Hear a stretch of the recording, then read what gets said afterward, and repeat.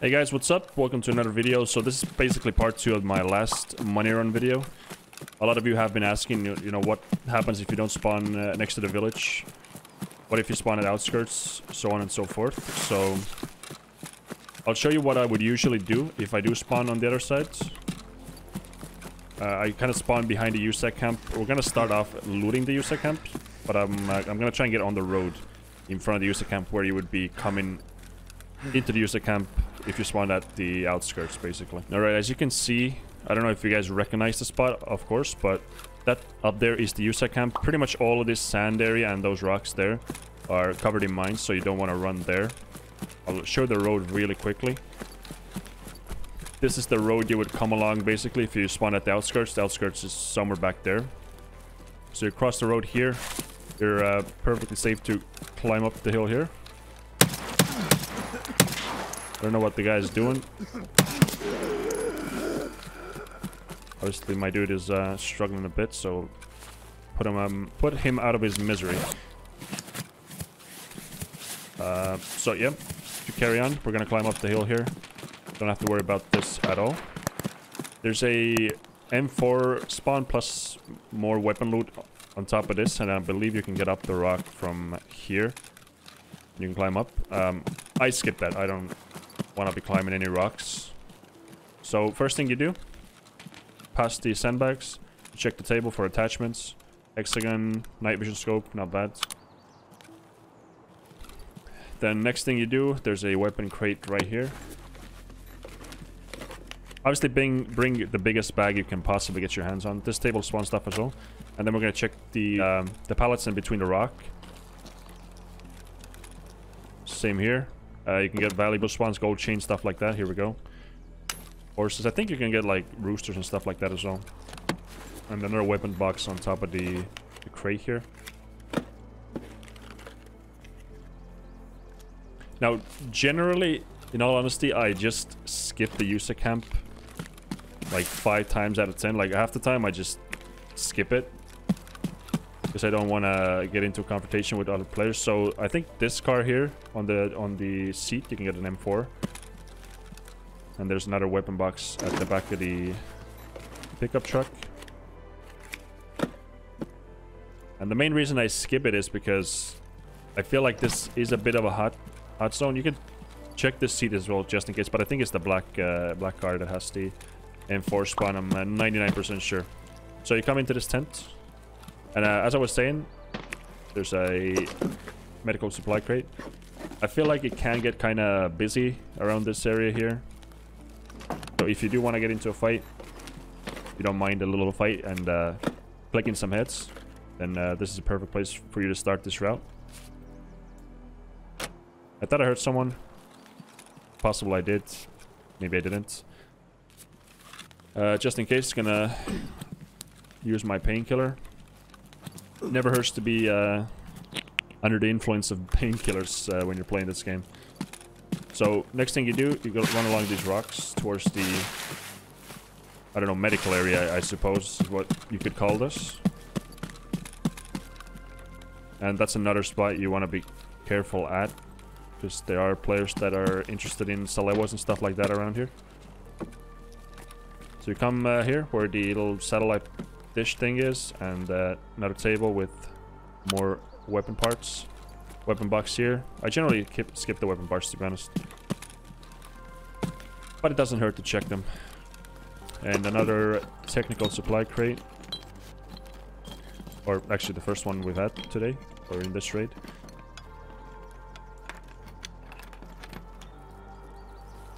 I like to pick up pretty much everything I can.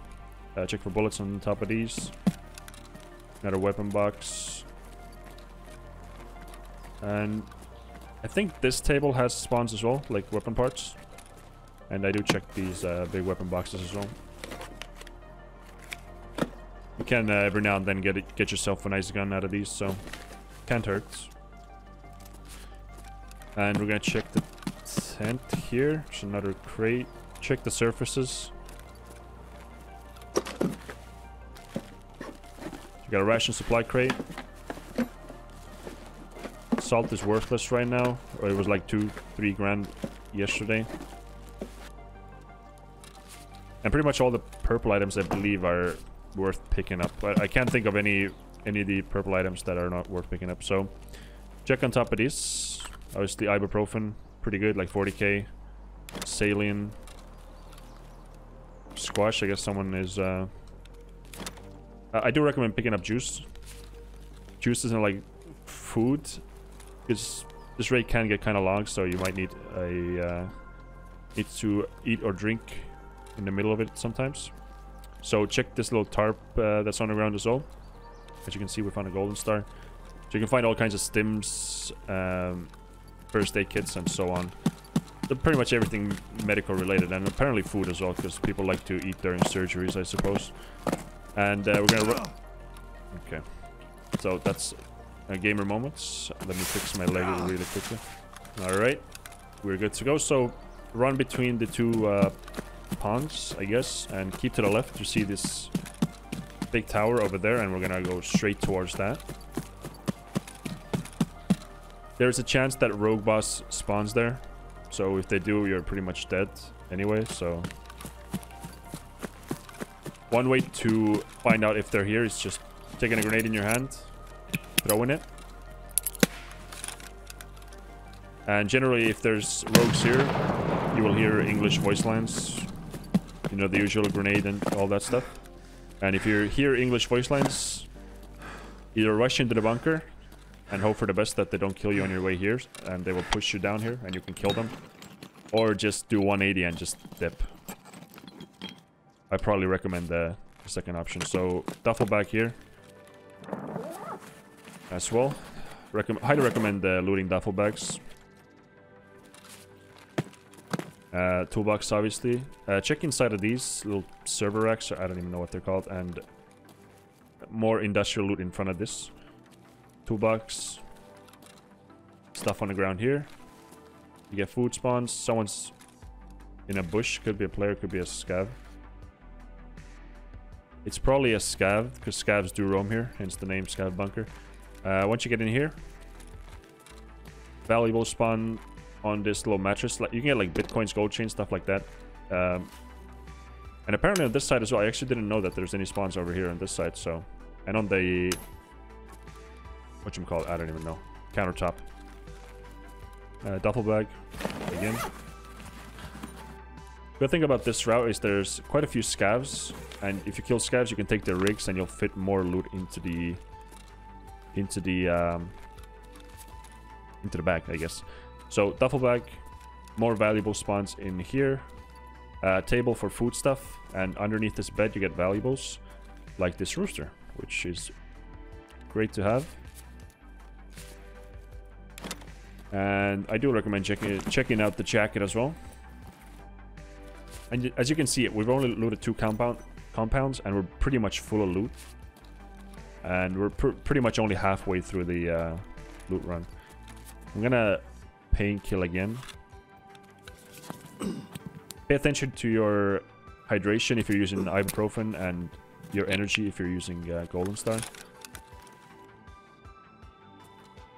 And let's see if we're dealing with a player or a scav here. I'm gonna drop my back because I don't wanna...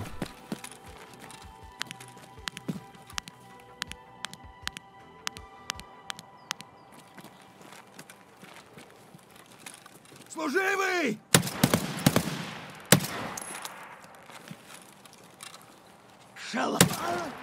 And bro's evading me, so let me pick up my bag. Kill him really quickly. I really hope there's no one else around here. I can't be asked.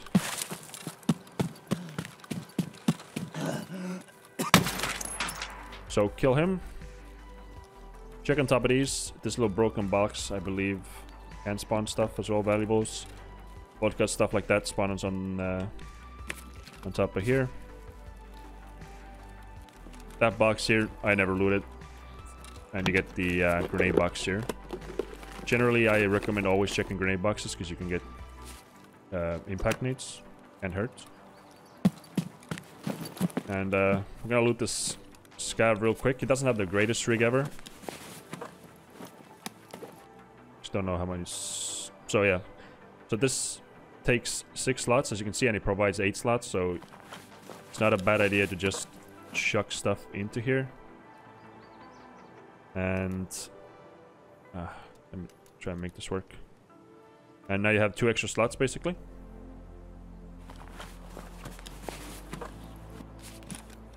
And we're gonna get back on the road here. I'm gonna go towards the blue fence you can see over there.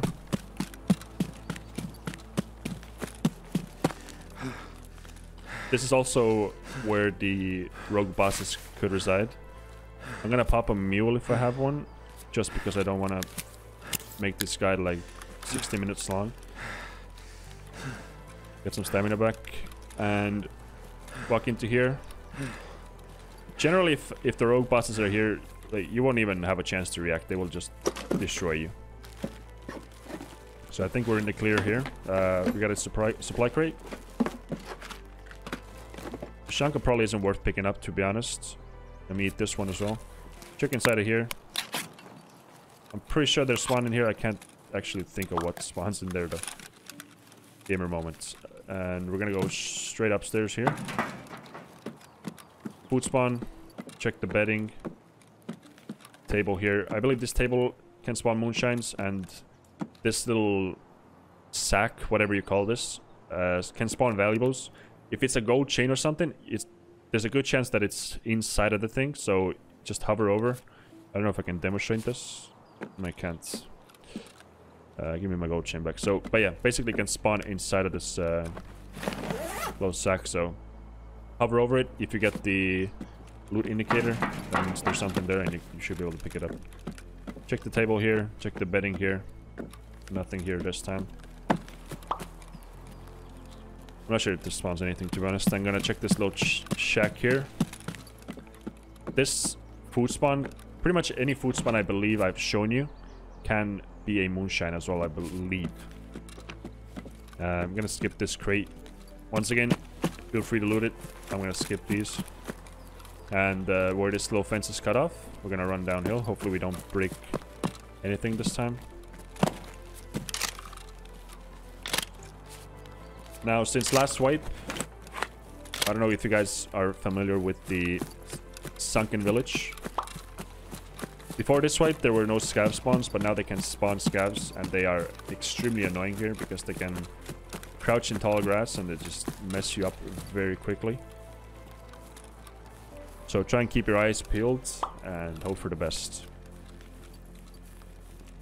And also, while we're walking, try and do this at nighttime, guys. It's just so much safer. There's no reason not to do this at nighttime. Toolbox here. I'm gonna skip it because I don't like looting out in the open like this. I'm kind of paranoid. And pretty much every house I checked. I think there's a scav.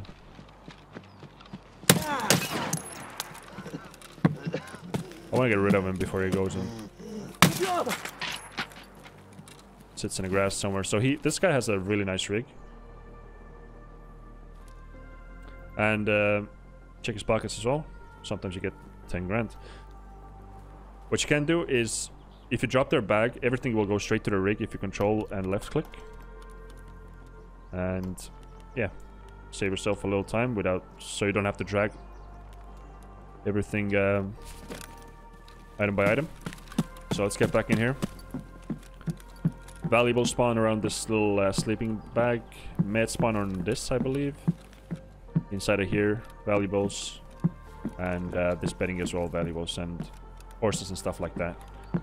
I think horses can spawn on the ground here as well, along with other valuable stuff. Emergency water rations, 1 slot, like 20 grand. Always pick those up. Nothing too great this time. I'm gonna lube up again, because I am addicted. I hear someone approaching. It's a scav.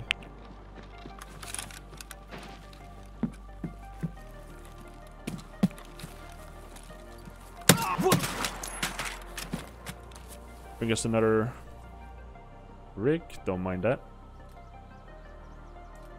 You can search your pockets, like I said before. Can't hurt. And just throw everything into the rig. And once again, this takes 9 slots, provides 10. It ain't much, but if you think about it, 1 slot That's like 10 grand if you pick up on average like 10 grand per slot, and then actually I don't want to use that right now. And plus you make money off of the rig itself as well. So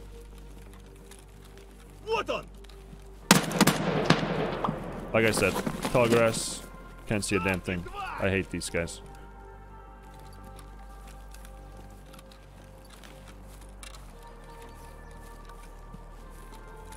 I think he left. Alright, so this table here,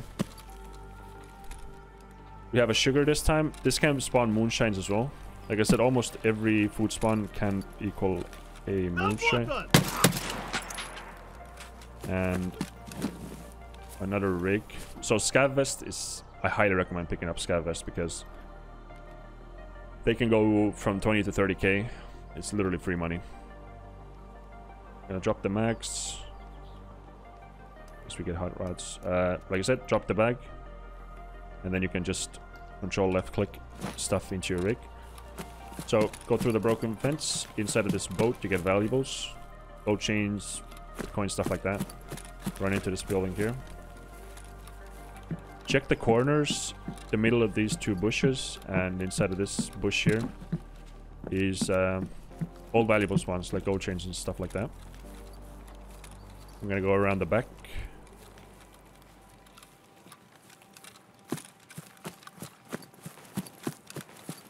And there's a marked circle here.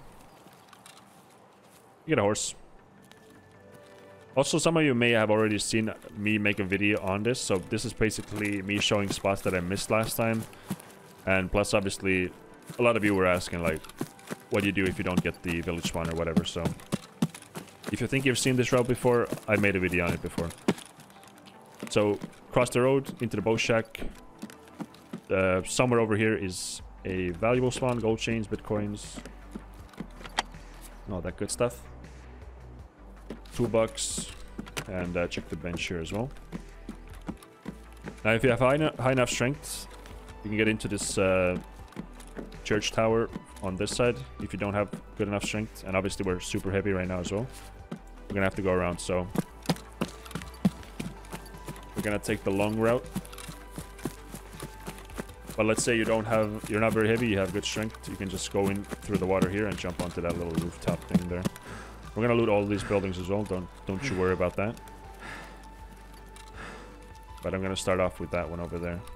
Also, if you feel like you don't want to loot that side, you can, instead of jumping down the hill from where we were, that's the scav bunker area. Instead of going down that way, you can come this way. So, I just walked past the door. So get into this building. Inside of this bush, you get a valuable spawn. Once again, roosters, gold chain, stuff like that, and then there's a stash right next to it. Power cords, can't hurt. Gonna top up my mag real quick, and I'm gonna drink this because it's only worth like 15k.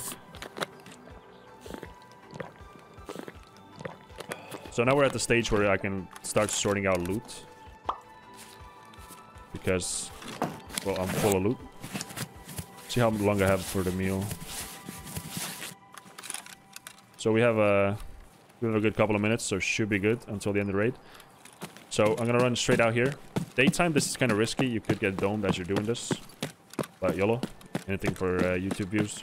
So inside of this boat, where this rope is in a knot, you can spawn valuables, and then inside this tower, gold chains, bitcoins, once again, roosters, clocks, stuff like that. There's a guy in the house over there.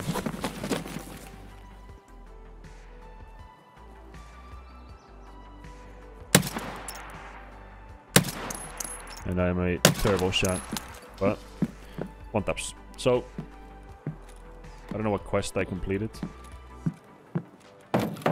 I didn't pay attention, but you go here, you run into this corner, jump again, and that's how you get up. You're pretty much guaranteed to have no stamina left once you get up. If you're super heavy, you jump in the corner, you get up the rock, you're pretty much guaranteed to be out of stamina, like I said. So we're gonna go along the water, go to this building here.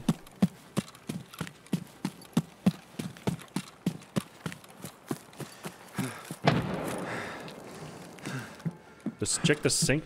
Actually, I'm not 100% sure if there's anything in the sink. I think there is. Check the table, and then... Don't mind people blowing themselves up, by the way. More medical stuff here. Get food around the little oven, I guess. I don't know what that is. Let me see. What can I drop? I do like to pick up sugars because they're like a good investment into the future, I suppose. What can we drop?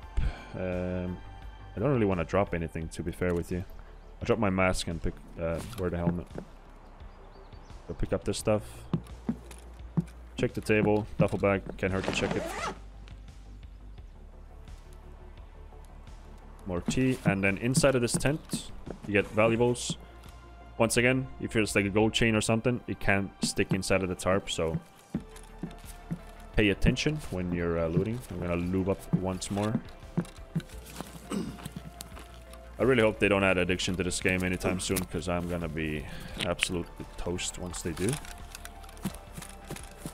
And going to this building, this guy already checked it, but we're gonna do it anyway, because we can.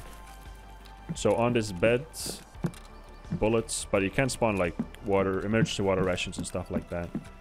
And then we're gonna cross the road into the last building, which also completes the loot run, basically. Check the table, the barrel in the corner, the mattress. There's something in here, as you can see. Once again, stuff is glitching inside of the items. And we have a gamer over here somewhere. Underneath the beds, you get valuable spawns. And as you can see, an MRE in the corner here. And you also have the table, so...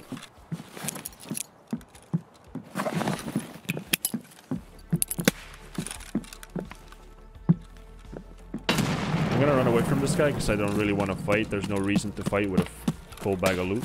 So, he can do whatever he wants to do. I'll leave him the body of his friend that I killed. Now, generally, I wouldn't run on the rocks here. But obviously, it doesn't really matter where you run. But I did want to show you guys the... If you go along the water there, you keep going that way, you will eventually get to the card extract. If you watch the first video, that's the main extract point of that video.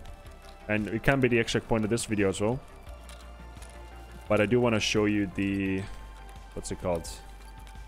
As you can see, the bridge is taken anyway, so there's no point in going there. If it's red, it means it's taken. I actually have the outskirts extraction, which is not ideal because I thought I would have the other one, but I'm gonna show you where I would extract anyway. So as you can see, that's the village over there. Down this road, at the end of it, is the bridge where you extract. Now, where I would be going, if you don't have the bridge, is you got the old sawmill here. On my left, basically, if you run the opposite direction of the car extract, and we just ran out of meals, so we're absolutely toaster. This is gonna be painful. I don't think I have anything either. The old sawmill right here on my left. Now, if you want, you can loot it, but you really don't need to at this point. If you made it so far and you looted everything I've shown you, there's no way you need any more loot. So, and this is a great example of why you should be carrying a meal as well. So I'm gonna drop my bag around here so I can pick it up in about a second. I just want to show you where the extraction is really quickly. Alright, so basically that's the road you would be coming down from if you were going the opposite direction of the bridge extract or coming out the village. And that blue gate over there is your extract. The light is never on. I used to think, or I think it used to be, that the light would have to be on for you to be able to extract. But you can always take the extracts if you don't have the outskirts. Alright guys, as you can see, we are cutting it very close, but looks like we're gonna make it out unless there's a absolute unit of a gamer chilling at the extract as we speak. I will put on the screen how much I made, the fees, all that stuff, as I did in the first video. If you guys made it this far, I would really appreciate it if you would consider subscribing and maybe even liking the video. I guess that's it. Thank you guys for watching. I hope you have a wonderful day. Please do tell me what I missed, if there's any other spawns that I should be checking, and let me know how it goes. Thank you, and have a wonderful day, guys. Take care.